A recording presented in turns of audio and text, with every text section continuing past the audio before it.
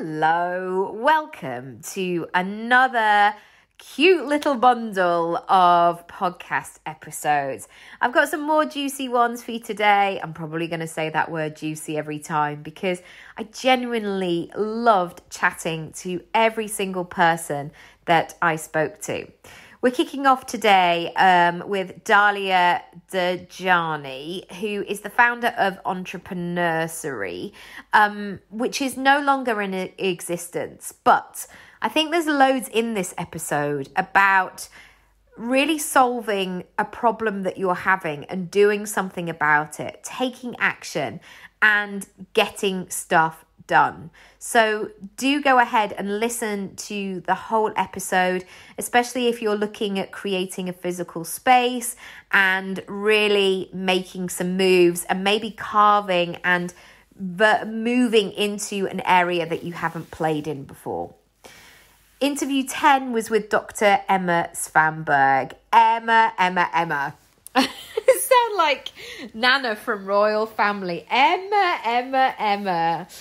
Emma's work is so vital. My goodness, more so than ever. She's the mumologist on Instagram and she has a fantastic Facebook group called The Village too.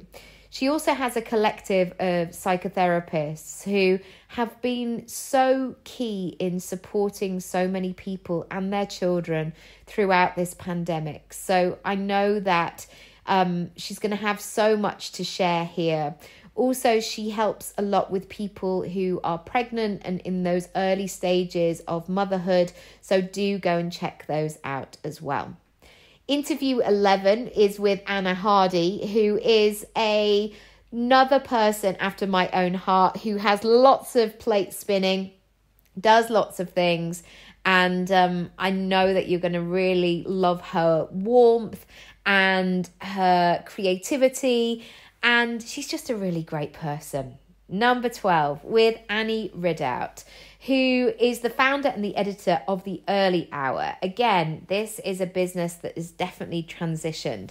I know that she's doing lots of interesting creative things now. So do go and check out what she's doing. And also you can read The Freelance Mum, which was something that I contributed to when she launched that, and I know that she's written other books since, so do check them out.